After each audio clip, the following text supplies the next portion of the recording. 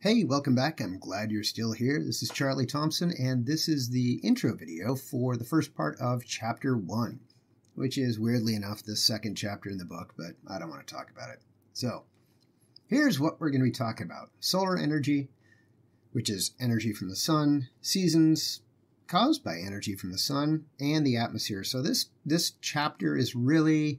I would really divide it up into two chapters. There's solar energy and seasons. That's the first part. And then the second part's going to be on the atmosphere. So here's all the topics we're going to talk about. And let's look at the big questions because those are better. What's the origin and structure of our solar system? Fascinating.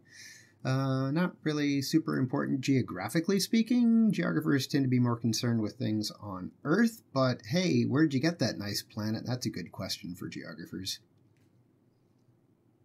Why do we have seasons? We'll go through that. That'll be lots of fun.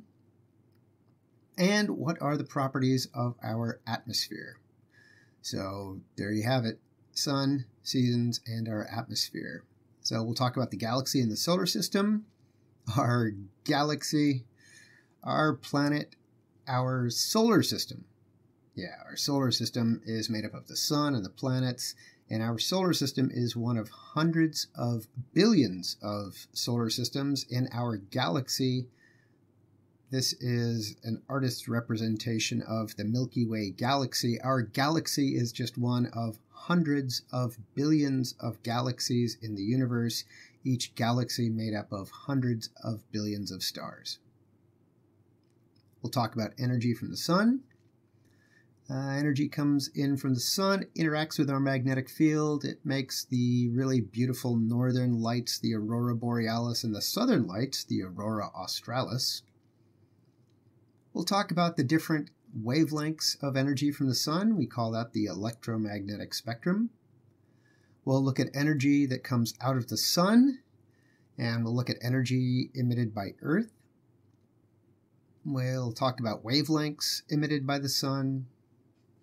We'll talk about energy coming into Earth, and the net radiation is the difference between the energy that comes in the yellow lines and the energy that goes out in the red lines. So overall, Earth's energy budget is more or less balanced. Because we've added fossil fuels, or rather because we've burned fossil fuels, we've put greenhouse gases in the atmosphere, and they absorb heat. So slightly less energy is going out to space than we get coming in, and that's causing Earth to warm. We will look at spatial patterns of net radiation. The pink parts, more energy comes in from the sun than goes out from that spot, and the purple places, more energy is leaving Earth from that location than is coming in from the sun at that location. We'll talk about the seasons. We'll talk about the 5 reasons we have seasons. We'll talk about the different seasonal events. We'll talk about what seasons actually means. And then we'll get to the atmosphere. We'll talk about what the atmosphere is made of, mainly nitrogen. We'll talk about the different layers of the atmosphere organized by temperature. So we'll talk about the troposphere and the stratosphere and the mesosphere and the thermosphere.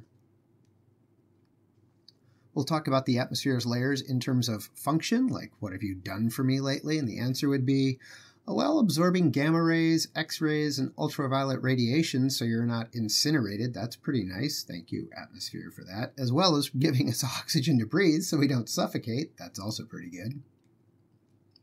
Yeah, we'll talk about the layers. We'll talk about the ozone hole, what that really means, why we care about ozone. We'll talk about variable atmospheric components. So the good stuff in the atmosphere more or less is fixed. The amount of carbon dioxide to oxygen to argon, those are pretty much constant. So the stuff that varies is pollution. So variable atmospheric components is a fancy schmancy way of saying wildfire smoke. Here's a recent map showing wildfire smoke coming off of the American West. We'll talk about different types of anthropogenic pollution.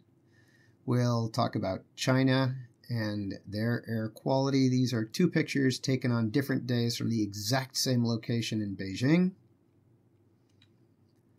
This is the Cuyahoga River. It's a river in Ohio, and in the 1970s, it used to catch on fire. It was so polluted, it caught on fire repeatedly. That led to the signing of the Clean Water Act and the Clean Air Act, and also the creation of the Environmental Protection Agency, all of that under the Nixon administration. And that's pretty much it for the chapter. So now you get a little bit of an overview. Let's dive in and at least get through the first section. I love this picture because, and let me see if I can get my pointer, because you can see just how thin, in fact, by the atmosphere, on looking at the atmosphere sideways view of the atmosphere, it's actually thinner than the little red dot of my pointer. So when you get to that chapter in the book and you see that picture, you can just barely make out that incredibly thin line that is the atmosphere. That is all that we breathe. That is every place that we have weather. That's all that stands between us and raw radiation from the sun. So there's the topics. I'm not going to read those again. They're in the book. So concepts. Again, what is the origin and structure of our solar system? Where'd you get that nice solar system? Why do we have seasons? There's 5 reasons. And what are the properties of our atmosphere? What does it do? So, starting off with our galaxy and solar system. Our sun is a star, just like all the other stars that we see in the sky. The sun and our planets make up our solar system. Our sun is just one of 300 billion stars in the Milky Way galaxy. And then all the hundreds of billions of galaxies combined together make up the known universe.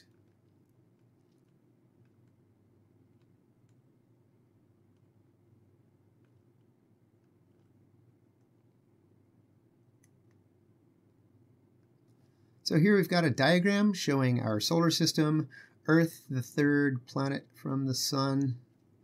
There we've got the sun, we've got Earth, no Pluto. Pluto's a garbage planet. Here we've got a side view, or rather a top view, of the Milky Way galaxy.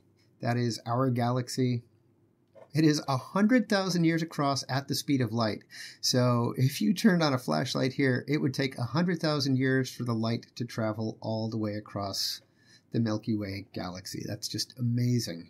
Given that the speed of light is 300,000 kilometers per second, or 186,000 miles per second. So traveling at a speed of 186,000 miles per second, it would take light 100,000 years to cross from one end of our galaxy to the other end. So our solar system condensed from a huge, slowly rotating, collapsing cloud of dust and gas. This is called the nebular hypothesis. Nebula means cloud. Gravity is the idea that mass attracts mass. And so over time, even though gas and dust doesn't weigh a lot, it has mass. And so gravitational attraction collapsed the dust and gas. Here's a video I've posted. The link is in your playlist, and it's also embedded in the lecture slides. I'm not going to watch it now. This is a different video. This is an outstanding video. It's on the Hubble Ultra Deep Field. The Hubble Space Telescope did 2 amazing projects. Once upon a time, they just pointed it at a random spot in the sky and left the shutter open for a week or so and to see what they would find. And they were amazed at how many galaxies that they saw. This is a second attempt. In this attempt, they pointed it at a dark spot in the sky, which would mean that there are few stars in our neighborhood. So they pointed it at a dark spot in the sky, left the shutter open for 10 days, and detected over 3,000 galaxies. The farthest or oldest is 13.2, I think about 13.2 billion years. So light from that galaxy had been traveling for 13.2 billion years, only to end up on that satellite. It's a great video. It kind of puts the scale of our universe in perspective, just how tiny we are and just how incomprehensibly huge the universe is. Okay, speed of light is 300,000 kilometers per second. I already mentioned the Milky Way galaxy is 100,000 light years. A light year is the distance that light travels in 1 year. The known universe, we think, is 47 billion light years across. That's pretty darn big. Our universe is 13.7 billion years. The BY is an abbreviation for billions of years, LY, light years. So our universe is 13.7 billion years old. The oldest stars, the oldest galaxies that we've seen are 13.2 billion, because that's how far away they are. So it took the light that long to reach us. So when you look up at the sky and you see stars, it's entirely possible many of them are gone. Like the nearest star to us, I think it's Alpha Centauri. It's about 4 light years away. So it takes 4 years for the light from that star to reach Earth. So if it blinked out today, we wouldn't know for 4 years. So if there's a star that's 100 million light years away, if it blinks out, it's going to take 100 million light years for that light to reach us. Earth and our solar system is about 4.54 billion years old. I put that in bold because you need to memorize that. Earth and our solar system, about 4.54 billion years old. So our universe, the Milky Way, let me back that up. The universe is about 13.7 billion years old, so our solar system is like a third of the age of the known universe. So it's relatively new. Even though it's over 4 billion years old, it's relatively new, speaking in terms of the entire universe. Average distance from Earth to the Sun is 150 million kilometers. We are about 5 million kilometers closer in January. It takes light 8 minutes and 20 seconds to reach us from Sun to the Earth. So again, if the Sun blinked out or exploded, we wouldn't know for 8 minutes and 20 seconds. The orbit around the Sun isn't a circle, it's an ellipse. Energy from the Sun. Solar activity, the sun is 99.9% of everything in our solar system. It is massive. Literally, it's massive. It's huge. It's 99.9. In fact, I think it's even 99.99%, but 99.9 is close enough. It's almost everything. It is so big that gravitational attraction inside it is so massive that every second 4.5 million tons of hydrogen are converted to pure energy, light and heat. 4.5 million tons of physical matter becomes pure energy every second inside the Sun. So down at the bottom, this diagram is showing energy from the Sun. The average amount of energy that we receive from the Sun at the top of the atmosphere is about 1,366 watts per meter.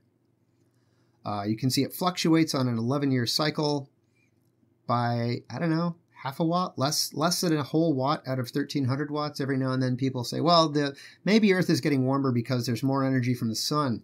Yeah, no, we're kind of in a slumpy phase right now with just ever so slightly less energy from the Sun. So the Sun produces mainly light and heat. It also produces clouds of electrically charged particles. So it takes 8 minutes for light to reach us. It takes a week for these particles to reach us. They are called the solar wind. On the Sun, there are magnetic storms. Those are sunspots. They look dark, but they're actually emitting more energy than the rest of the surface. There's an 11-year cycle between the maximum and minimum energy coming out from the Sun. That's the solar cycle. Yeah, it's just a cool picture of the Sun. The Sun is gorgeous. Earth is tiny. In fact, my little pointer dot is way, way, way bigger than the size of the Earth. You can see a solar flare in perspective to the relative size of Earth. When you look at the textbook in figure 1.3b, look for the smallest dot that you can find on the surface of the Sun, and then think about the fact that Earth is smaller than that dot. So the solar wind interacts with Earth's magnetic field to make auroras. Earth's magnetic field is generated by the motion, the swirling, the dynamo-like action of Earth's molten iron outer core. The inner core is solid iron. The next layer out from the inner core is the outer core. The outer core is made up of molten iron, and it spins around, and as it spins around, it generates Earth's magnetic field. When the solar wind interacts with gases in the atmosphere, they get excited, then they glow just like a neon lamp. These yellow lines are lines of magnetic force. So these are lines of magnetic force. This is demonstrating the sort of bubble shape of Earth's magnetic field. Earth's magnetic field shields our atmosphere from being stripped away by the sun. If we didn't have a magnetic field, Mars, for example, does not have a magnetic field. You know what else they don't have? They don't have a breathable atmosphere. So it's entirely possible we could terraform Mars. We could somehow manufacture something that would generate enough oxygen that we could breathe on the surface of Mars, but without a magnetic field, that energy from the sun, the solar wind, it's gradually just going to strip away the molecules in the atmosphere on Mars. So it's a really, really, really good thing that Earth has a magnetic field. Not only does it make these really gorgeous lights at night, the auroras, here you can see the auroras over Canada. I'll put up a nice tourist video into the lecture slide video links because they flicker and dance in these big sheets in the sky in the nighttime. Here you can see them around the South Pole. They're around the South Pole, also around the North Pole. And we're up to 1.3 already, the electromagnetic spectrum. So the electromagnetic spectrum is all the energy that is emitted by the sun. The spectrum of all possible wavelengths of electromagnetic energy. Solar occupies a portion. So wavelength is the distance between 2 points on any two successive waves. I hope I have a picture. Frequency is the number of waves passing a point in 1 second.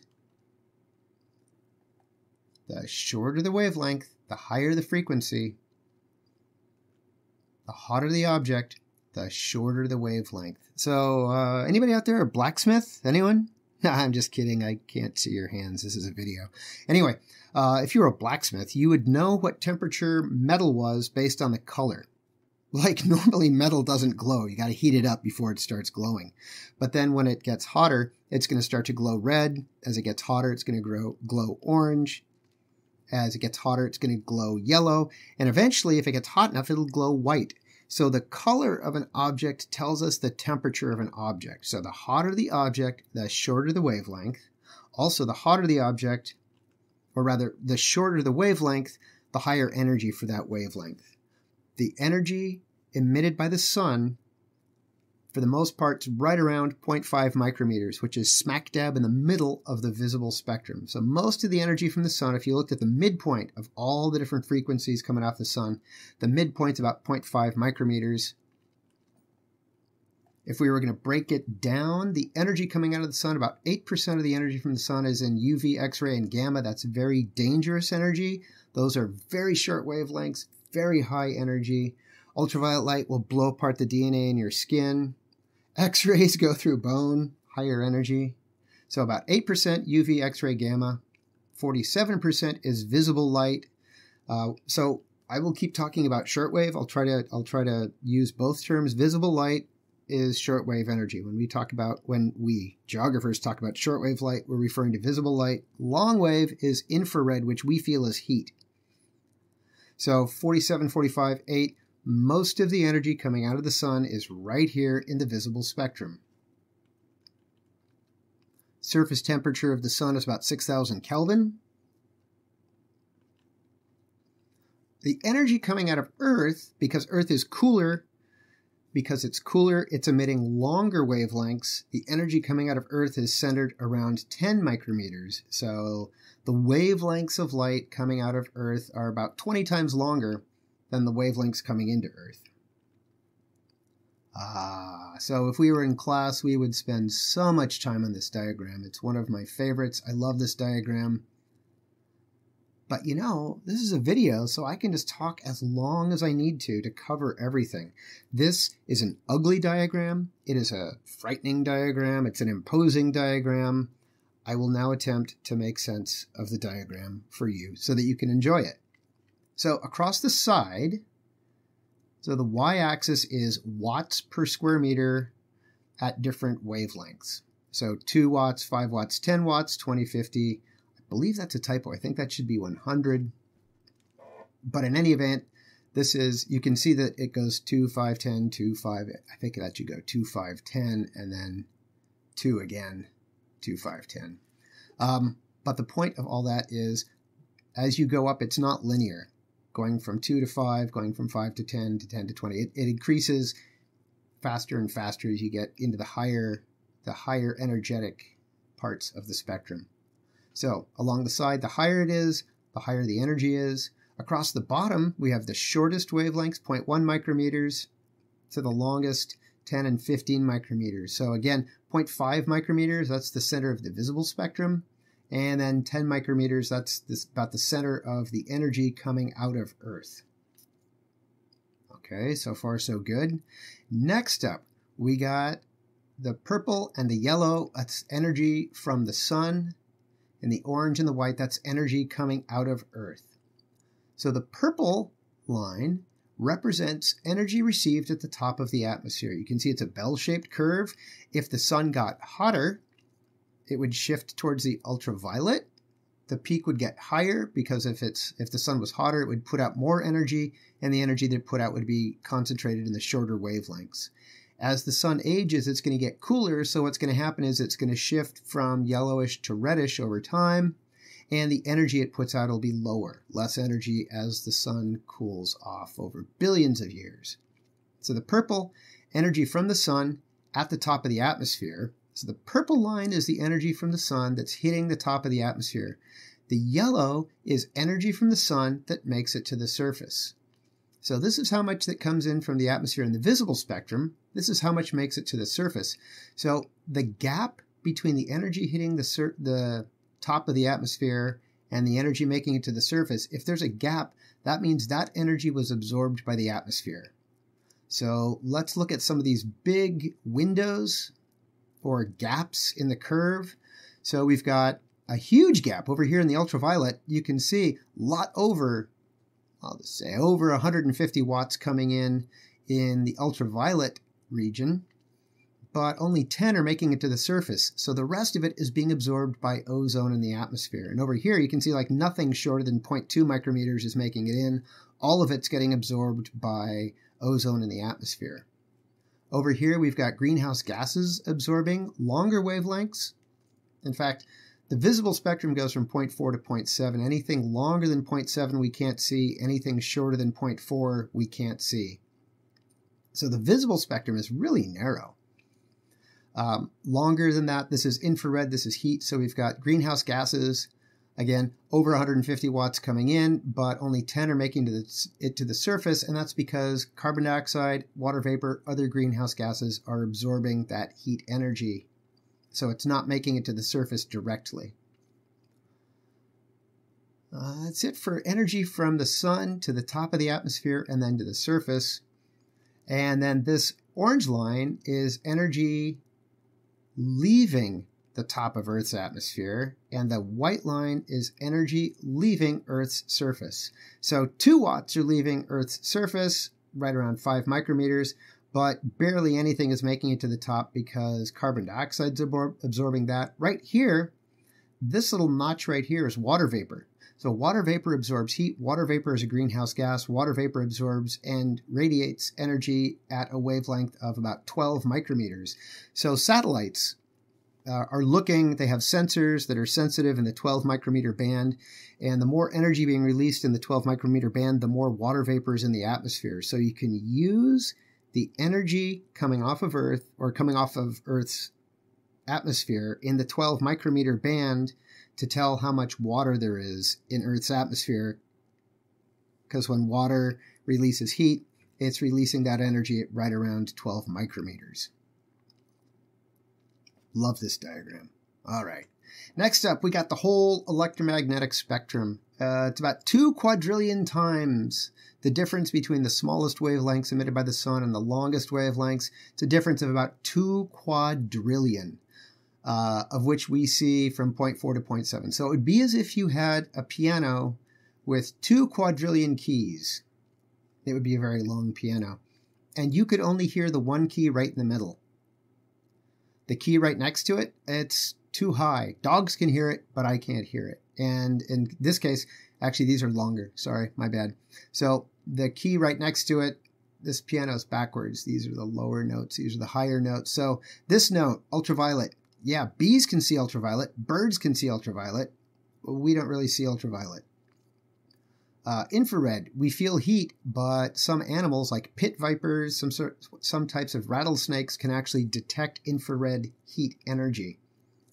So we don't see anything but 0.4 to 0.7, but it's really interesting because that's the peak, almost as if, well, humans evolved on a planet that had a sun with a temperature of 6,000 degrees.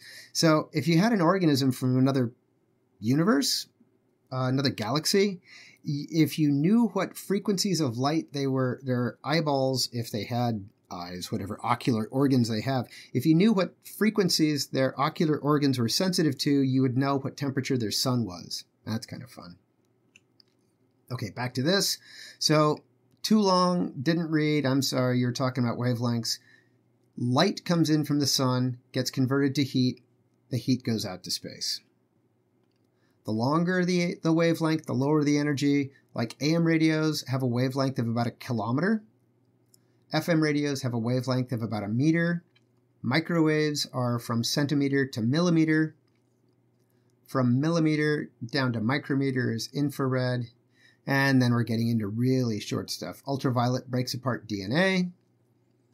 X-rays go through bone. I don't even know what stops gamma rays. 1.4 Incoming energy and net radiation. Insolation just refers to sunlight. Insolation is a made-up word combining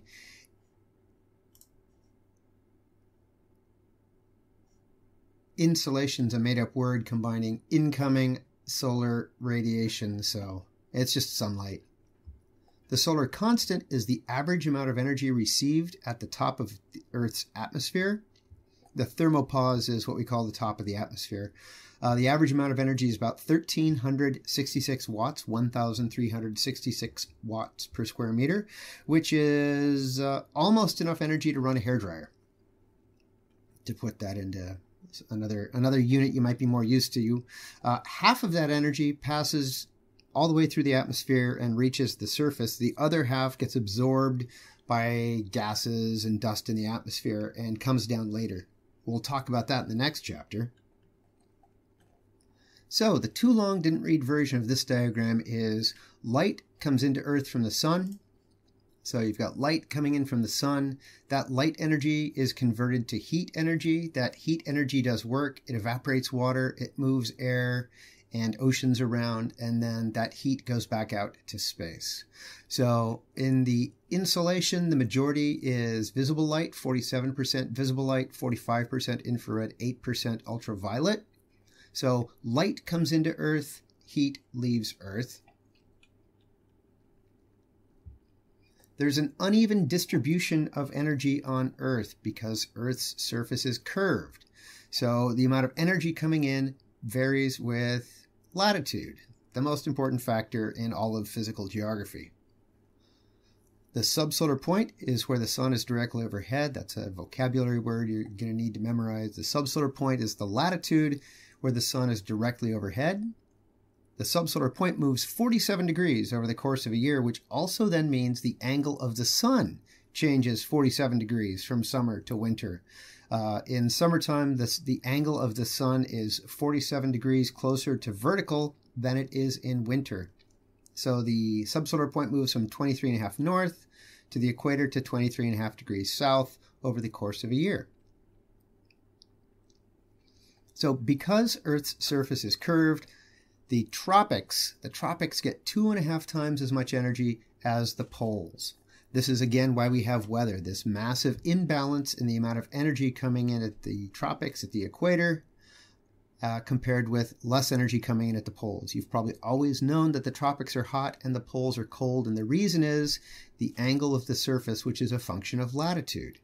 So one of the reasons is that the sunlight gets more spread out when it doesn't hit at a direct angle, at a 90-degree angle. So if you had this sunbeam shining on the equator directly, a sunbeam that is coming in that would light up 1 square meter, and it lights up 1 square meter, is going to be way more concentrated than that same 1 square meter sunbeam that now has to light up 2 or 3 square meters. So the energy gets spread out, so it's not as concentrated. So the tropics are hot and the poles are cold because of the curvature of Earth's surface. So global net radiation patterns. Net radiation, again, is the difference between incoming light and outgoing heat, the difference between incoming shortwave and outgoing longwave. That's called net radiation because it's the difference between them. Net radiation patterns vary with latitude. The tropics have positive net radiation and the poles have negative net radiation. So that's what this diagram is trying to show. The pink areas, averaged out over a year, get more energy coming in than they have energy going out. The blue and purple areas are actually losing more energy on average every day. Doesn't matter how you do it. You could add up all the energy for a year. You could look at it day by day. Doesn't matter. In the purple and blue areas, every day they're losing more energy to space than they're getting from the sun. And the reason for that is weather. So I keep saying that there's this imbalance of energy. The tropics get 2.5 times as much energy as the poles get. And that creates a flow of heat energy from the tropics to the poles. And the way that happens is wind currents, ocean currents, storms. There's a variety of mechanisms by which heat energy is transferred from the tropics to the poles. So the heat comes in here and warms up the water, warms up the air, and some of that heat's going to go back out, but some of that heat is actually going to get transferred up to the poles, and then the heat is going to leave there. And that's how you can have an average deficit. You're actually losing 100 watts a day. If you look at the energy coming in minus energy going out, you're losing 100 watts. And the reason for that is the same reason that here every day 80 more watts are coming in than are going out. It's because those 80 watts came in here. Well, more than 80 watts came in. A whole bunch came in, but those 80 watts went over here and then came out. And then you've got cold water coming down the So to tie this into something that we haven't talked about yet, you can see that this line isn't straight, right? It zigzags, it dives down over Africa because of the Sahara. They have cloudless skies, no clouds, no rain, so it's dry. So at night, the heat just blasts right out to space. There's no clouds to stop it, like what would happen over the Amazon or here over the Central African rainforests or over Indonesia. There's a lot of clouds. So if heat comes in during the day, the clouds will tend to trap that heat from going out directly. Another difference you might notice in this zero line, so the zero line is where the exact same amount of energy is coming in and going out, averaged out over a year. You can see it shifts north on the east side of the ocean, and it's a little bit farther south on the west side. So here we've got the east coast of the U.S. There's a warm current. In the northern hemisphere, the oceans in the northern hemisphere all rotate clockwise. Clockwise, clockwise, clockwise. So off the east coast of the US, off the east coast of Asia, there's a warm current coming up. Warm current coming up. Dumps heat, gets cold, comes back down. In the southern hemisphere, the oceans circulate counterclockwise. So you can see it. There's this cold current coming down, and then a warm current going back to the Antarctic. Same thing in Africa. The oceans are rotating counterclockwise, so there's a cold current off the west coast, warm current off the east coast. So all over the world, off of the west coasts of the continents, there's a cold current. Off the east coast of the continents, there's a warm current. That's because of the direction that the oceans rotate, which is a function of Coriolis deflection, which we'll talk about way later when we talk about wind. For today, the important thing is that you can see the warm water coming up and the cold water coming down in the bending of these lines, indicating net energy gains. So the tropics, massive energy surplus, and the poles have a massive energy deficit. Okay, I'm going to stop this for here. I'm going to put the seasons into their own. I'm probably going to put the atmosphere into its own module, so you'll have at least 2 more videos for this chapter. Good luck with net radiation.